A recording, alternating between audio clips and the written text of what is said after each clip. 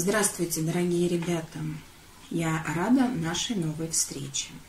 Спасибо вам за рисунки, которые вы прислали мне. Мне очень понравилось, вы все большие молодцы.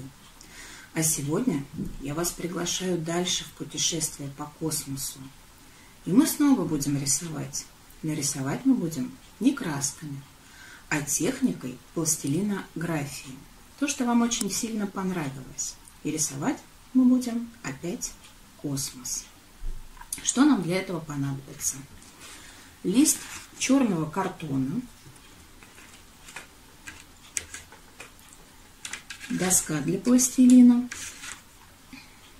стека, карандаш. У меня белого нет, у меня был желтый. Подойдет любой, или желтый, или белый.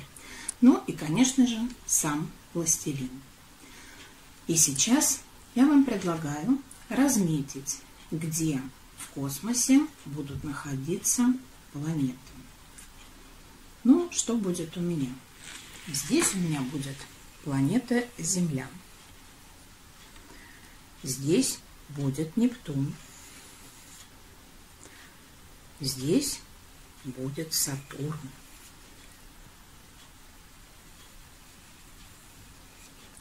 Ну, а там фантазируйте сами. Венера, Марс. Как захотите, так и расположите ваши планеты. Ну и как вы помните, чтобы нам рисовать пластилином, нам надо его очень хорошо разогреть. Для того, чтобы сделать нашу Землю, мы с вами возьмем кусочек синего пластилина,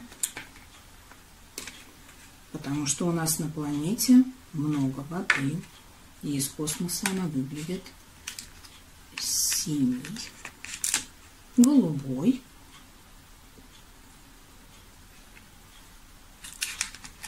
и немножко белого. Вот у меня тут кусочек есть, я его возьму. Что мы теперь с вами будем делать? Мы все это будем с вами смешивать. Не торопитесь. Пластилин надо хорошо в руках разогреть. Помните, как я вас учила? Перекладываем из ладошки в ладошку и потихонечку разминаем.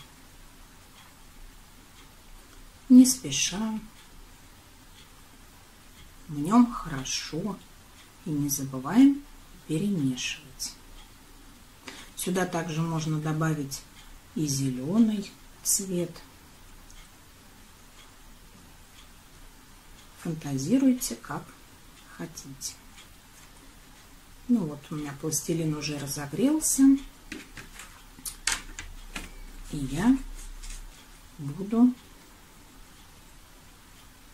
делать планету Земля. Будем мы делать с помощью метода размазывания. Да?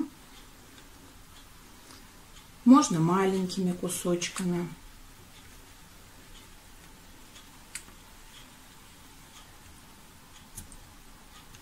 Прижимая потихонечку, мы начинаем с вами рисовать.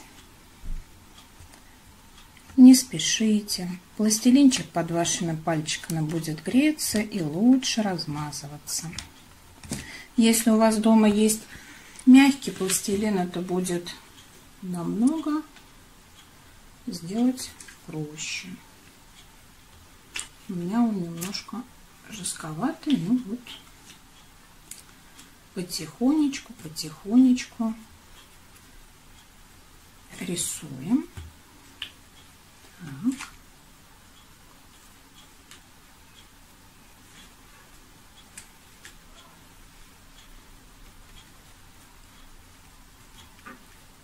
Тут может быть немножко посильнее нажимать. Так. Нам еще остался небольшой уголок. Это наша планета Земля, с которой мы будем совершать наше космическое путешествие.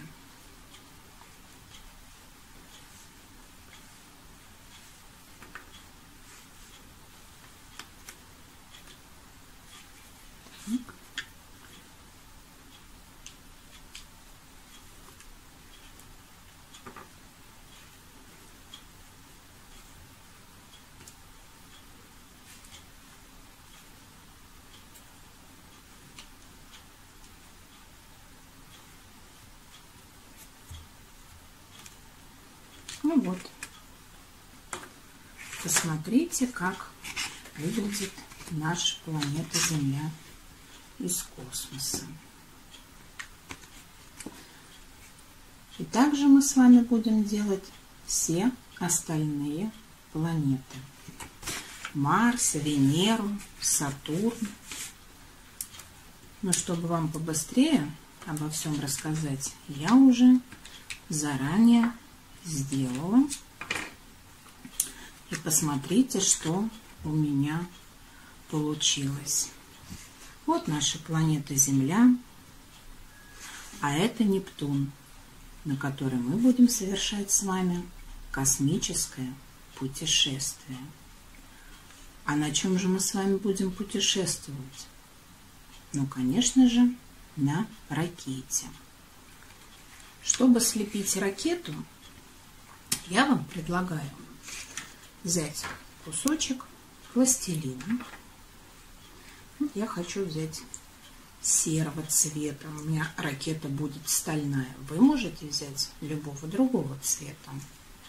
Кто какой захочет цвет. Так, также разминаем, греем наш пластилин. А потом начинаем катать очень длинную и тоненькую колбаску.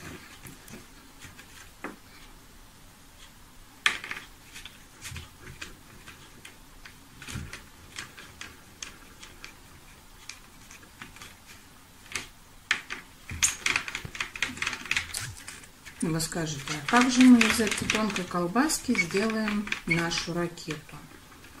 Сейчас все объясню. Скатали колбаску, а теперь мы начинаем ее с вами закручивать по спирали. Посмотрите. И потихонечку закручиваем.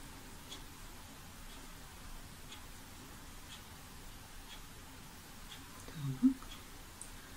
Но ракета, она у нас какая? Она вытянутая, конусообразная. Поэтому мы верхушку ракеты вытягиваем. Делаем вот такой красивый конус. Вот получилась наша с вами ракета.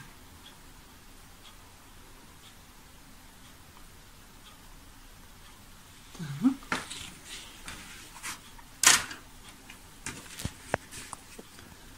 Вот моя ракета приземлилась на нашу планету. Что не хватает у нашей ракеты? Наверное, иллюминаторов. Сделаем иллюминаторы.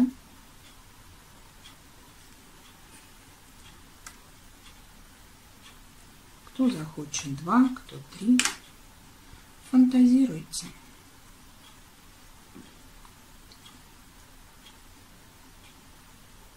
Скатали маленький шарик и придавили. Раз.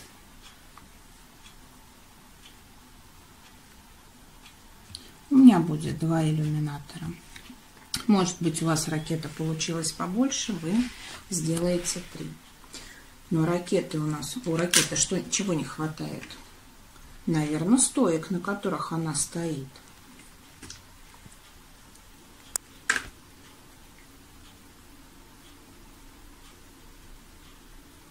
Делаем стойки.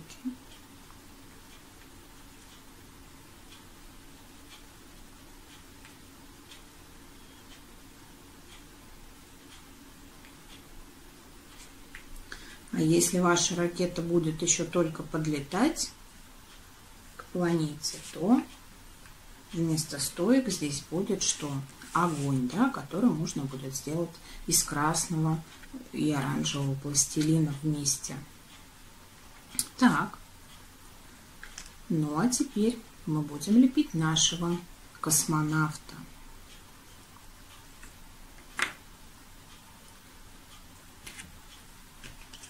У космонавтов скафандра белого цвета. Сначала мы слепим туловище.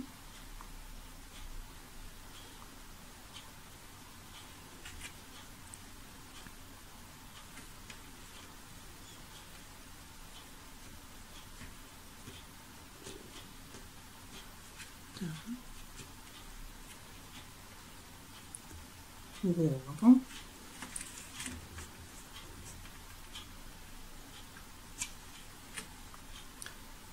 Методом прижимания. Так. Туловище чуть-чуть пошире. Не бойтесь, пластилин боится вас.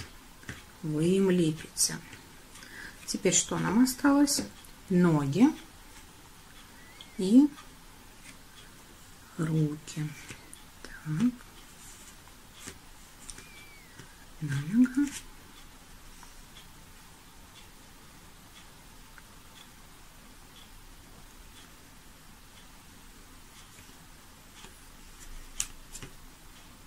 Ножка. Так. Вторая нога.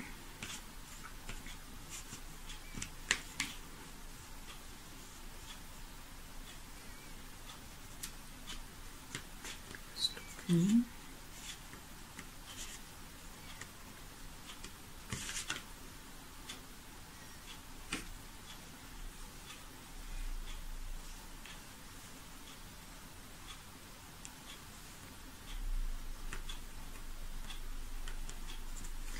И еще нам надо сделать руки.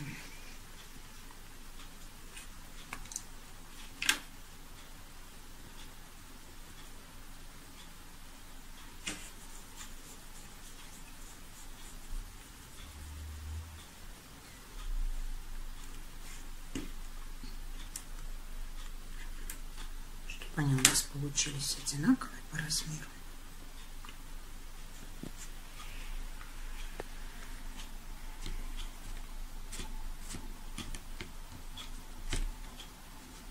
Не обязательно сильно прижимать.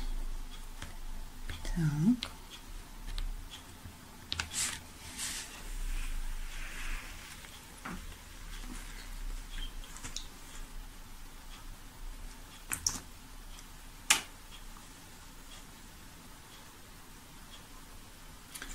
Наш космонавт вышел в открытый космос.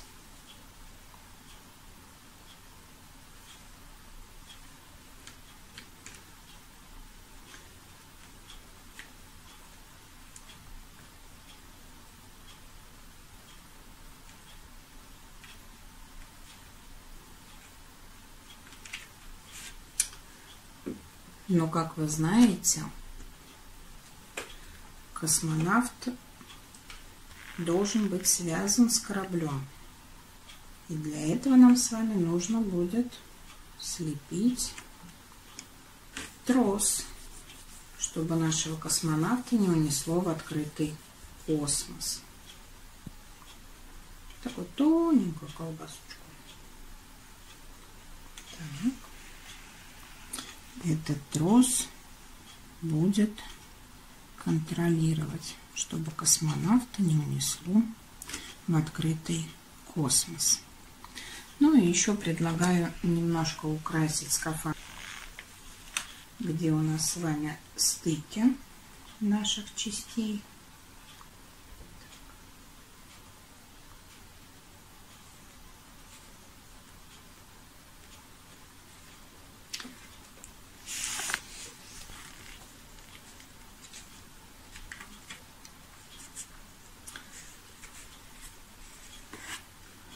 Ну вот, такая работа получилась у меня. Я буду с удовольствием ждать ваших работ. Желаю вам творческих успехов. До новых встреч!